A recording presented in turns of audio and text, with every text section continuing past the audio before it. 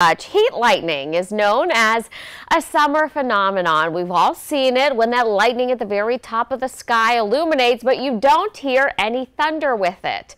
However, heat lightning is kind of a myth. The News 19's meteorologist Aaron Walker explains.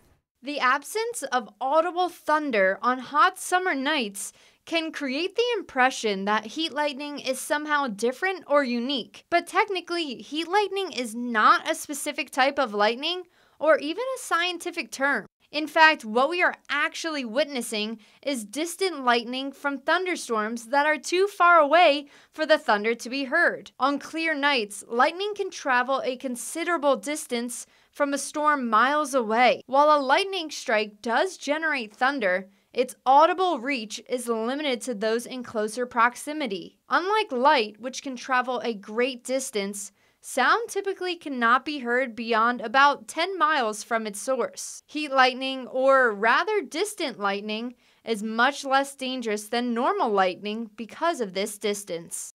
For News 19, I am meteorologist Aaron Walker. Well, that is fascinating. You can always know when a thunderstorm is coming, of course, by following all of our fantastic meteorologists we have here, including Aaron Walker and Corey Smith, who are both with us tonight. And make sure to download the News 19 app.